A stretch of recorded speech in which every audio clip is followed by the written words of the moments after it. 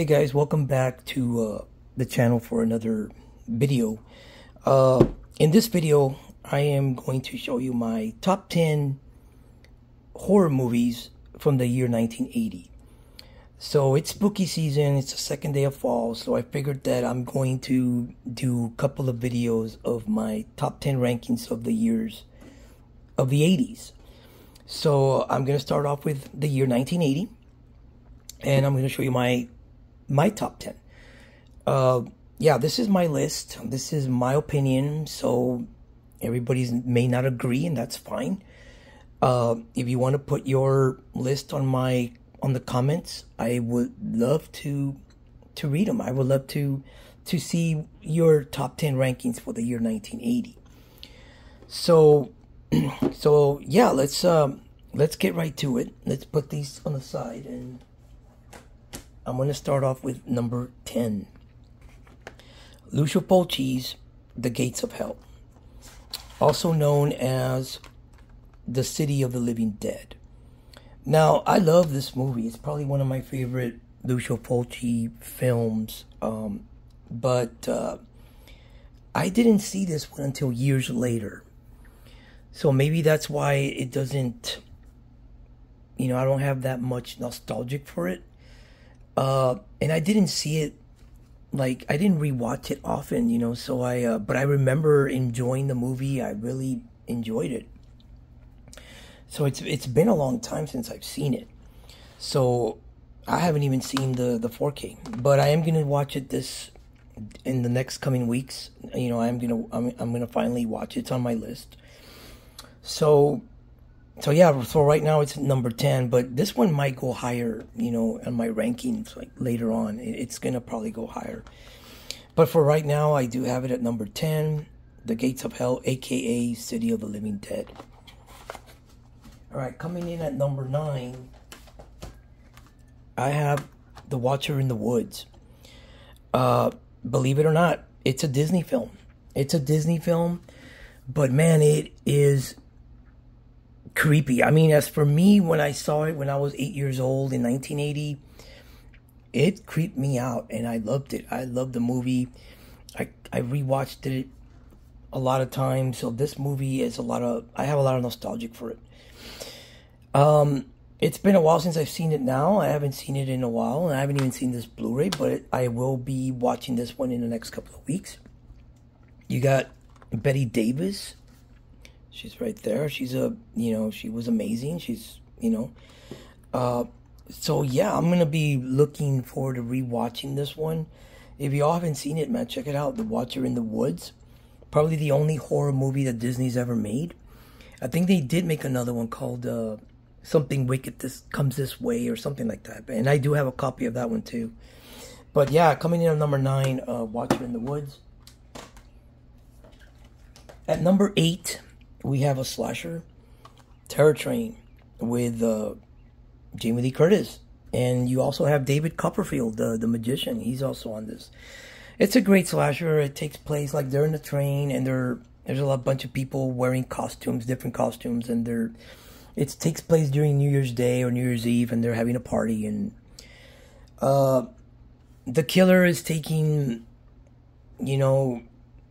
he's taking revenge, and what's pretty cool about it, you don't really know who he is, or, because he dresses up in different costumes. Like, he kills his victim, and then he dresses up as that person, and then he kills somebody else and dresses up as that person, so they can never tell who the killer is. And you got the original artwork. Yeah, this is by a Scorpion Releasing. I think it's out of print now. But yeah, this is number 8, Terror Train, and Jamie Lee Curtis. You're gonna see her in this ranking a couple of times. I think there's like 3 movies of hers that made my top 10. All right, coming in at number 7, we have another one. Jamie Lee Curtis. She's like the leading actress, and this is Prom Night, another slasher. You got Leslie Nielsen also. There he is, Leslie Nielsen, Jamie Lee Curtis. Yeah, this is a good slasher. And, probably one of my top 10 slashers of all time. Yeah, Prom Night, I'm pretty sure everybody's seen it. If you haven't seen it, you know, if you love slashers, give this one a shot because it's cool. It's a really good movie. You know, in the beginning, you know, you have these kids playing around and they're, you know, playing a prank and it goes wrong. And from there, yeah, years later, they grow up and, you know, these, you know, they start getting killed one by one, you know. So, yeah, Prom Night. Check it out. That's number 7 on my list. Coming in at number 6, we have Maniac. Yeah, Maniac. This is a very gory film, you know, and yeah, this one I don't think it's not for everyone. You got Joe Spinell.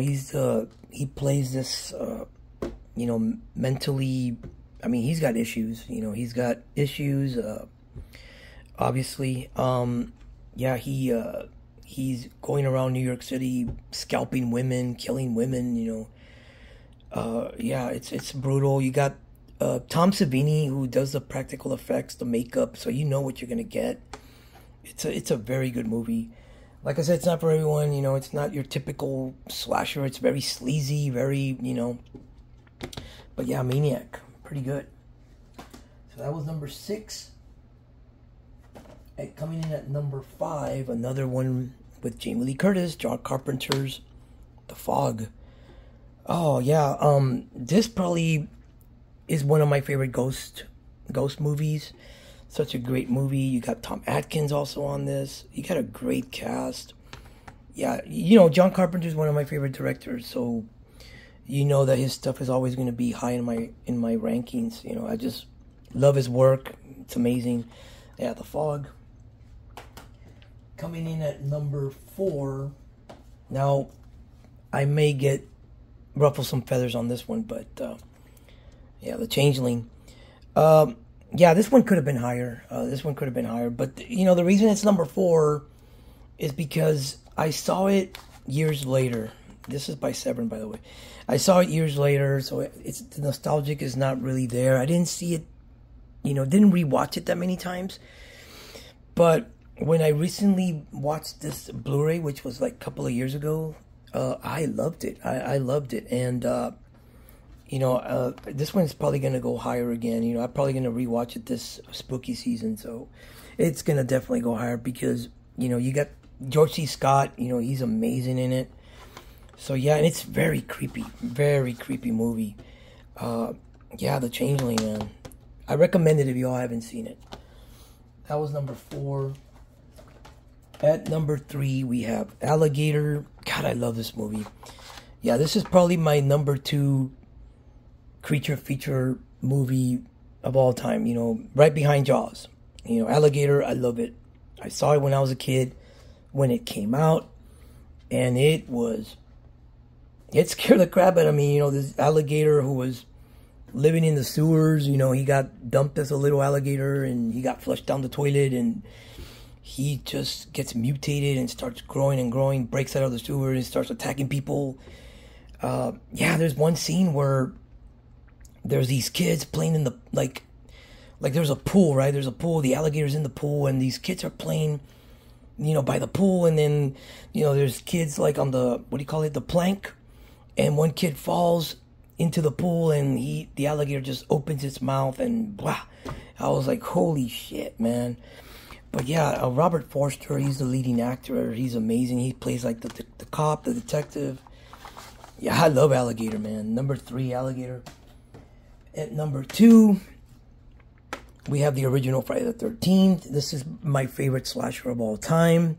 My favorite 80s slasher of all time. And I know a lot of people don't rank this at number 1 when you're talking about slashers or Friday the 13th movies. They either put the final chapter number 1, or they probably put part 2, because that's where Jason debuts. But for me, it's where it all began. You know, this is the original. I mean, this is where it all began.